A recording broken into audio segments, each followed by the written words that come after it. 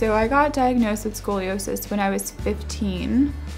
I had like a family friend notice that the symmetry in my hips were a little bit off. A month later, I went to Shriners Hospital in Tampa, which is like the top scoliosis children's hospital. Decided to put me in like a brace to kind of stabilize me.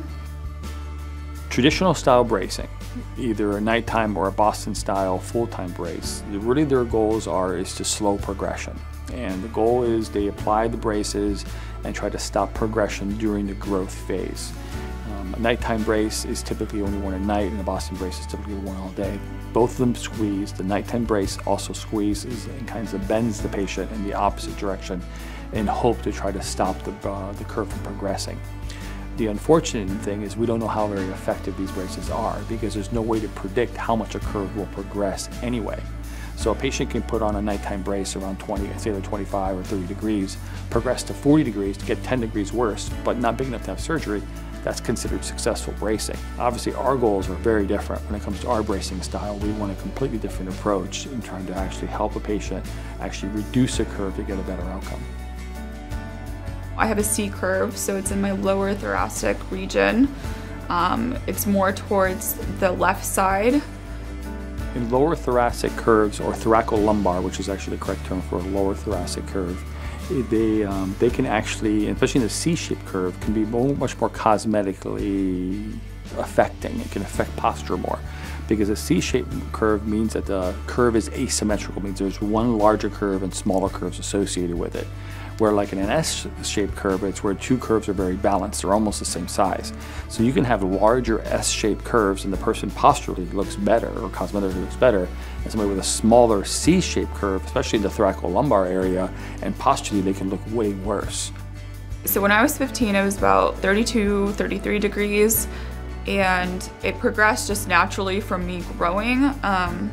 I did a lot of preventative treatment, like the best I could. I did a lot of yoga, 7 days a week, ever since I was 15, diagnosed, hot yoga specifically. I've done Pilates, done personal trainer, I've done it all, but nothing really seemed to help. Normally when adolescent patients move into the young adult stage, they normally start experiencing some symptoms as a result of their scoliosis. So typically the most common symptom will be back pain and stiffness, and so they normally start looking for things to help improve flexibility, things like yoga and Pilates, hot yoga, these kinds of things, and they help patients feel better. Unfortunately, these exercises have not been shown to have been effective in actually reducing a scoliosis or even stopping them from worsening over time, because we know in the adult stage, gravity is what's causing the progression. Thankfully, I don't really have any pain. That's not what brought me to the Scoliosis Center, but I do want to be preventative for the future, especially with like bone disease and different things and just overall pain symptoms. But presently, I really came here for aesthetic reasons. Basically like the symmetry around my hips, just because that's where my curve's really pulling. I want to better fix that as much as I can.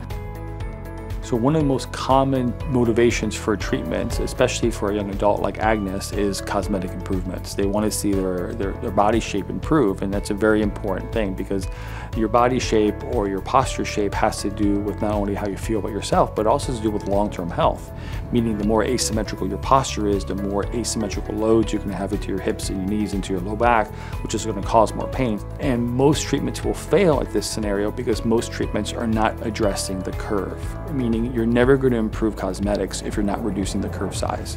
Everything we do is designed to do that, down to our brace, to our therapy, our exercises, our rehab, our chiropractic care. It's designed to get a curve reduction and then stabilize that curve reduction so the body can adapt to this new position. When I got here, it was about 44. And right now, post-treatment at the Clear Institute, it's about, say, 32 degrees. So I went down about 10 points in my thoracic region. Like, I couldn't have asked for anything else, especially in like just 2 weeks.